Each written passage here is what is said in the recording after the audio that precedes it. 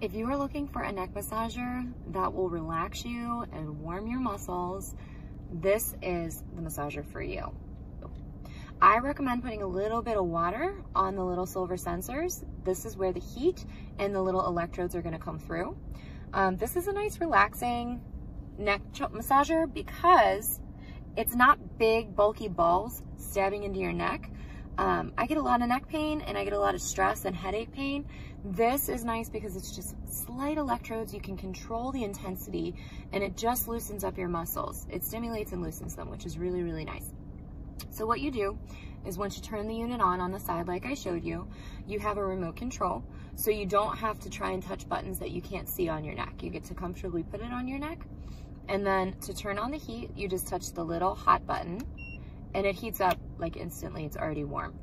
And then to turn on the massager, press the little M button and it starts on the very lowest setting. Make sure as you press the plus button, you do it one button at a time. You'll slowly feel the little tingles on the back of your neck, stimulating your muscles.